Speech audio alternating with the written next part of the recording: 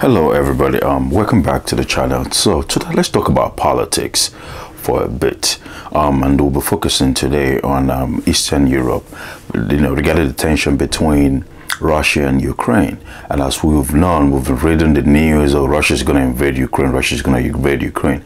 Although some of us who have been reading the news, some of us had a different point of view from what has been,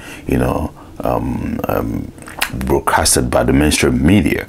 So for us and for the likes of us who say things differently, although like we'll just take the saying one of the United States president that says trust was verified. Yes, we trust intelligence coming out, but then we also need to look at the other part of it. So regarding Ukraine and Russia, now in another video I will try to tell us why and what's been going on with these two nations. They are brother nations, they're sister nations, they have history together, and they have family ties, cultural ties, and all of that. But in there now, let's look at a country like Ukraine.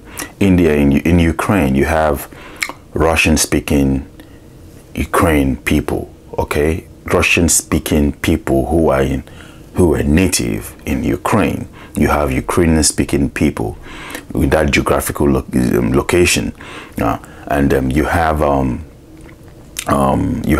Polish-speaking people and different other minorities who speak different languages there. Yeah, even Hungarian people. I mean, thereabout. Yeah, you have them there. Now, in that same Ukraine, they had in 2014. They had a Maidan revolution, or a coup. I call that a coup. We don't call it a revolution because we call it a coup, because judging by what happened, so whereby Viktor Yanukovych was being thrown out of office by a coup. So now there are groups of people who supported that coup, and there are groups of people who said no, they're against that coup. Whatever that is to happen, let it be done democratically, which is fine and welcome by all, and I mean, we all love democracy. Who doesn't? Until we see the other negative aspects of democracy, then we'll then tend to have a different point of view when it comes to that. So now, on that aspect, now, just giving us a brief rundown, okay? Now, you have the Russian-speaking people who said, okay, but let it be done democratically. Now, the Ukrainian-speaking people, you have the far-right people, the nationalist people, the neo-Nazi sympathizers people, like you have the Azov Battalion, the rest of them, who were like, no, we got to do this. But then the others said, okay, before you know it, the Crimean people who said, well, we want something that is not going to be catastrophic, because of them wanting to join EU, wanting to join NATO. Now, if we say we want democracy, which is whatever that is done democratically should be subject to a referendum or a voting system, and now they never voted to support to join EU. It wasn't brought into them as a referendum, right? And it wasn't brought to them as a referendum to join NATO. Now, this was imposed on them by some groups, and while there's some groups who refuse to it. Well, you say democracy, majority have their way, their say, depending on the cost of the minority. That is what they tell us about democracy. But to me, I believe democracy should be like a kind of a negotiation part of thing. You hear the concerns of other people, ethnic groups that are in the geographical location called Ukraine. So now, if you say that people who are in Crimea, they are ethnic Russians, okay? They said, well, we're not going to join an organization that will now be used as to target our kith and kin. They decided to conduct a referendum, and they voted to join Russia. Mind you, this referendum was covered by so many independent observers. There's one news media, Western US news media called Vice News. I'll put in the link on the description so you can go there and see. I watched the whole videos, different episodes. It was done without a shot, and Crimea decided to vote in favor of Russia. Now you have the Lugansk and the Donetsk People's Republic who decided to say, well, we want our own autonomic independent country, and they vowed to join Russia. They've had a referendum and the rest of that. Russia was like, no, no, no, let's sort this out on the premise of negotiation. But then you have the far right people in the Ukraine who said no, they don't want no negotiation. Whatever we say is what you must do. But if you say we all believe in democracy, well, I think we should listen to them. We should hear what they have to say. But then it's just by the way. Don't mind you, I'm just a regular guy on YouTube, neither a financial analyst. I'm just a commentator. I'm just making commentary based off of what is out there in the public domain. So fast forward to the event, they had a Minsk agreement. And the Minsk agreement actually gave these two regions autonomy, but they will still be in Ukraine, but they'll be autonomous, okay, which is fine. Now, fast forward, you had Poroshenko, who came in as a president. Okay, now after Poroshenko, you have Volodymyr Zelensky. Now, Volodymyr Zelensky, let me tell you on this, just on the short part. On his own part, he was like, okay, he had run a campaign of negotiation and bringing back Donbass into the fold. When I mean Donbass, I mean the People's Republic of the Luhansk and the Donetsk Republic.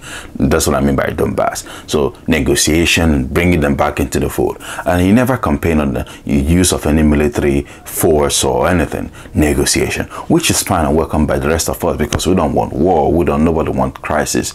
We've had enough of crisis from COVID and the rest of that. So now, but looking at the whole situation, well, he went around a campaign, but then his hands were tied and he was forced into going into the aggressive mode of getting the People's Republic of Donetsk and Luhansk back.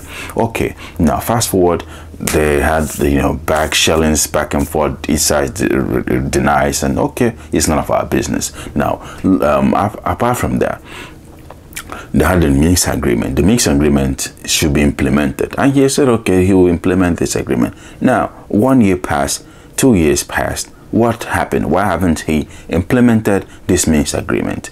Why? You cannot say, okay, you want to join EU, you want to join NATO, but these two regions say they don't want none of that. They want to be neutral. They want to live their life and practice and speak their language. Mind you, Poroshenko passed an Ukrainianization law whereby they will scrap anything that has to do with Russia, change cities' names that had Russian names to Ukraine, and you speak their language. But this is undemocratic. It's not like you're trying to force them into slavery. Well, for me, being African, I understand what the effects of slavery and what it could do. And these people do not want that. They want to practice their language and their culture, and they don't want any interference, which is fine and welcome by which is a provision that is being provided by by the concept of democracy. Okay, let's look at that. Let's keep that on the side. After back and forth negotiations, the Western powers started to send military aid to Ukraine. Well, that was, to me, I felt that was a wrong move, because it would have been a way that there's other ways to get those two republics back into Ukraine. It would have been by implementing that Minsk agreement, and then you work with them, and then you have the other side. Okay, but since it's like this, well, we all know Crimea is gone, it's not coming back, and these two regions, they are on their way out, and they're not going to come back. Okay, now after these two regions, are there other regions in Ukraine that would want to join their Russian folks? Oh yeah, there are 3 other states that would want to join. I won't go into names, to mentioning those names, but if we look at it this way, I think fast forward, Putin carried out his exercise, and the rest of them did the exercise. Well, we all know that Russia wasn't going to invade Ukraine forcefully, but indirectly. They're gonna do it indirectly. So now, what happened? Fast forward today, President Putin decided to recognize those two regions as independent. Well, Russia has been threatened with sanction. Well, I don't know how that would hold water, because democracy, the will of the people decided to be independent. Are you going to force them back? Oh no, that will be like the Western government shooting themselves on the foot. If you sanction Russia because of recognize the will of the people, democratic will of the people to be independent, well, that is democracy that we're being preached, that we're being taught, then let it be democracy. Let the people have their say. They want to practice their language, allow them. Well, it's just what I have to say now. I'm just a random guy on YouTube. Thank you for listening, and welcome back to the channel. As always, now we'll be talking more about politics and economics and, you know, lifestyle in general. Thank you once again. You're welcome back to the channel. Please don't forget to like, share, and subscribe.